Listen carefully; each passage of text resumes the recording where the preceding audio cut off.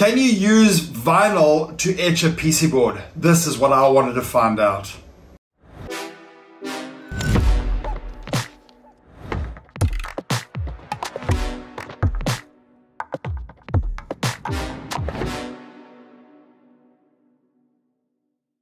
Hey guys, so today what I want to do is show you how to make a PC board. As a maker, I've always wanted to make my own PC boards, and it hasn't always been that easy. So what I've done in the past is I would do it on the strip boards, on the breadboard, or on your experimental boards, and just play around with those and make up my circuits with that, which is never a great solution. And what you ultimately want is you want PC boards. Now, I've seen a lot of advertising on get PC boards made for $5, but here in South Africa, that's not so easy. So it takes too long to get here. So I'm just going to make my own PC board. If I like it and I use it in mass production, then yes, I'll send it away and get PC boards made up in China. But for today, I'm going to show you how I got a PC board etched using my Cricut vinyl cutter. So thanks to Cricut for this machine again, and I have enjoyed it a lot. Sorry about the mispronunciation of names in previous videos. It's not a creat, it's a Cricut. So I will try to say Cricut properly today. So what I've used today is something called Easy EDA. And you can see it on the screen here. I've created a simple PC board. This is a simple PC board for an LM317 to take 12 volts down to 3.3 volts so I can power my little ESP01 board. So this circuit is something I want to make. I made it up on breadboard and it's okay, it works. But I want to integrate the power supply, and I want to put a transformer on here. I want to split out voltage 12 and 3.3. Have a lot of fun with this, but I need to experiment first to see if this is potentially viable to use this machine to cut out my PC boards. So I've used Easy EDA, and this PC board took me way too long to design. I'm very much out of practice. I don't know Easy EDA that well, but it was very simple and intuitive to use. So as you can see, I've got a simple PC board here. I'm looking from the top down with my components on the top and the PC board on the bottom. So the first thing we have to do is we have to export this. So I'm going to export this as a PNG. So I go to export. Now, I don't want any of the top layer, which is something else I want to experiment in the future, where I cut out the top layer where the component layouts are and stick that on the top of the board. That would be super. But for now, we're not going to go that far. Then I'm going to go multi-layer, which happens to be my vias, my holes. And then I'm going to go bottom layer, and I'm going to mirror both of these because it's going to be printing. I wanted to print it upside down because I'm going to put it onto the PC board and we'll stick it on here and etch it away. But we're looking from the top where the components are right now. So all I do now is I export this, I wait for it, I save it to a location. Let's go put it into my folder, give it a nice name, and save it. Now, there was something else I found out here. It doesn't put a transparent layer in the PNG. So how I solved that is I installed paint.net, which is my go-to QuicksArtsy program, and I'm going to open up that file now. So let's go into that folder, open up that file, and there we have that file. Now, I'm not awesome again with this program, but we'll use the wand like that, and we'll select, no, that's the eyedropper, wrong one, where's the wand? We'll use the wand, we'll select that, we'll delete that layer. I'm just going to zoom in, and as you can see, it's a little bit jaggedy, but we will give this a try nonetheless. So I'm just going to delete all the holes, because believe it or not, this little machine cuts out the holes as well, which really surprised me that that actually worked. So I'm just going to, now that that is a clear layout, we can save this. So let's go and save this. I should have said save. Yes. Right. Okay. Now I'm going to go into, we go into upload image, we browse it, we upload that file. Okay. And you click it over to simple, it then will convert it and it will have all the holes and a nice clear background. So we're going to apply and continue. And once we've got that board, we can click on the cut and we can upload. That'll upload to our system over here.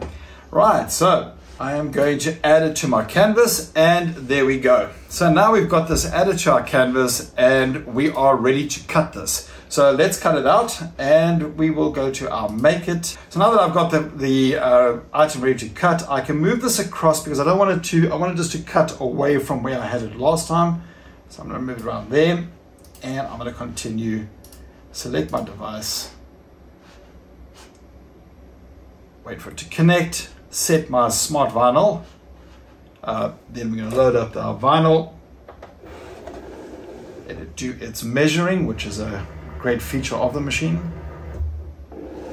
I think that the creat Joy, the little one that is rather well priced, can also do the same thing as this. I don't see why not. I think it cuts at the same resolution. It's just a lot smaller, but perfect for these PC board projects. So those in South Africa, they retail for about $2.5. I'm not exactly sure what they are online, but go and check that out. I'll post a picture of it here from creat with the price. And yeah, that little Joy will work as well. I've got the Maker 3 here. All right, so there we go. It will now start cutting. Let's hope we got it in the right place.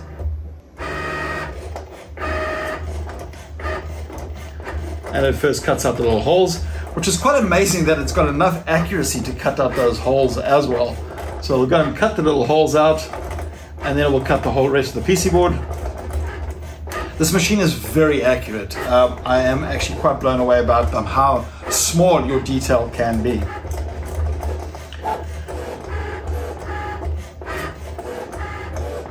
And we are done. That's it.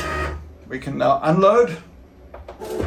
And we've got our cut there perfect, absolutely perfect. So I'm just going to move this out of the way.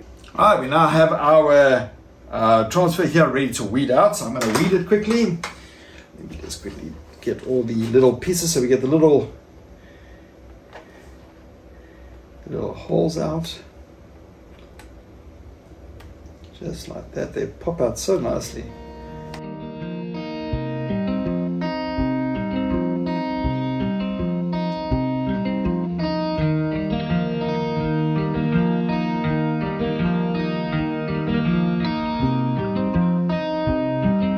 There we go, we've got our little cutout. Now, when I was doing this initially, I thought, well, if this doesn't work, you can use this cutout on your PC board and then use the pen. But this did turn out to work, so let's do it. Right, now I've got a little piece of transfer paper here, which with my fat hands, I struggle.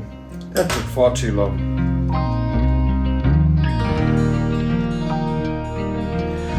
Now that we've got the transfer tape on there, I'm going to show you a little trick that I learned recently, just the other day from a friend of mine at work.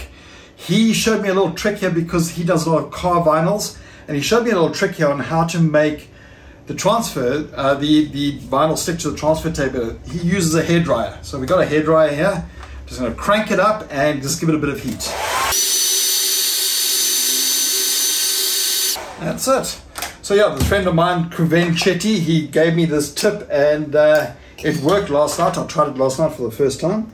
So let's see how well it goes now.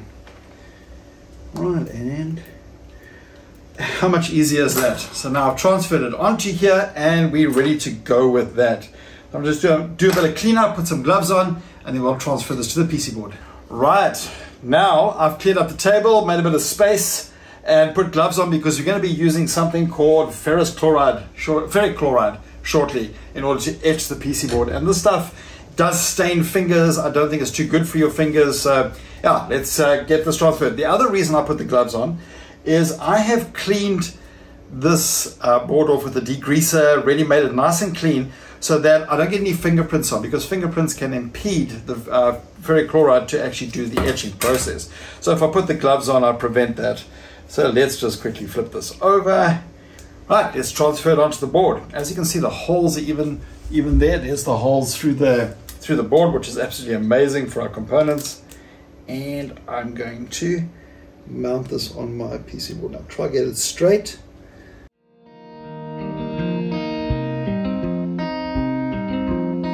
And then we peel our transfer tape off.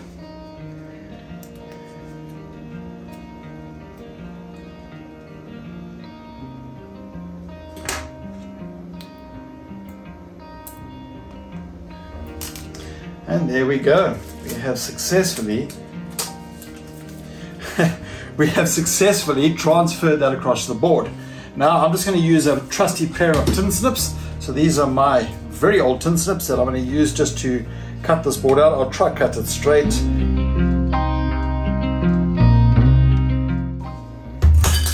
And there we go.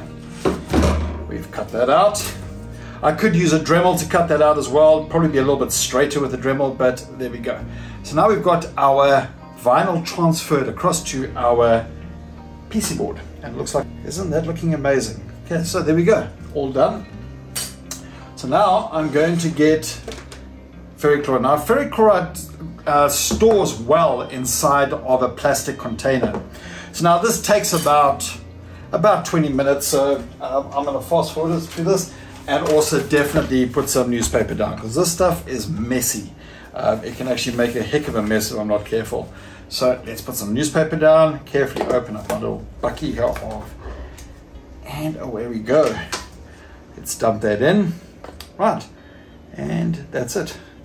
Now we wait for about 20 minutes. It's a good idea to oscillate this backwards and forwards, and this will increase the speed at which it starts to dissolve. So we're just going to wait here for a little while. I'm just going to rock this backwards and forwards for a little while, and we'll monitor the progress, periodically checking on how far we are. Just be careful with this ferric chloride. It is quite nasty stuff. So I've been watching this for the last half an hour. We are nearly there, just swilling a little bit backwards and forwards, just getting a little bit more that needs to be etched out. So I'm just monitoring it, and we are getting very close. There's just a couple of little spots here and there that we just want to get rid of the copper, and there we go. So I haven't sloshed it backwards and forwards a whole time, but that does increase the effectiveness of the acid on it. But I have been doing it for quite a bit, and so this is just over half an hour at room temperature, and I have heard that if this is slightly warmer, it does make a difference. So yeah, so let's just wait for a few more seconds just to get the last bit off, and then we can see the fruits of our labor. Tell me in the comments below what you think of this. Let me know if this is a good idea, if you like the idea. Also, let me know if I'm doing anything wrong, because you know I'm not a pro at making PC boards. This is something I just wanted to try and share with you guys if it works. And really excited about this prospect, because I love to make some PC boards. I've got some nice ideas that I want to build, and yeah, the PC board making will make it a lot easier and a lot cleaner to finish. So let me know what I'm doing wrong, what I'm doing right, and while you're at it, like and subscribe on this channel. I haven't said that enough, you know that. I never ask you guys to subscribe. I'm nearly, my subscribers are growing.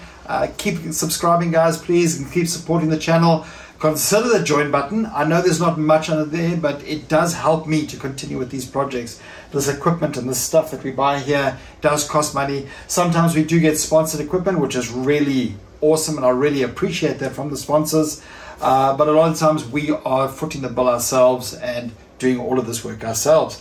So yeah, if you want to support the channel, the join button is there. There's 3 tiers at the moment. It's just really to support me, but I will give you guys a shout out, and if you go for the maximum tier, I will do a little advert of your business or whatever, and just grow your business as well. So yeah, let me know if you are interested in this and how we are doing. We are so close. We're so close. I'm going to let this go for another 5 minutes, and we'll see how we do. Right, looks like we're done. Give me a second to go wash this off under water. Water neutralizes this acid. We'll neutralize this acid and get rid of it completely, so stop the etching process. So let me go and quickly wash this under some water, and we'll come back and reveal how it looks. Right, we have washed it off with water, and we're just going to dab it clean and inspect our results and see how it looks. Actually really excited about this, guys. And there we go. 1-edge PC board. There are, under the holes, there are some little pieces left, but there we have a PC board that has been edged. So now let's take off the vinyl and see what our result looks like here.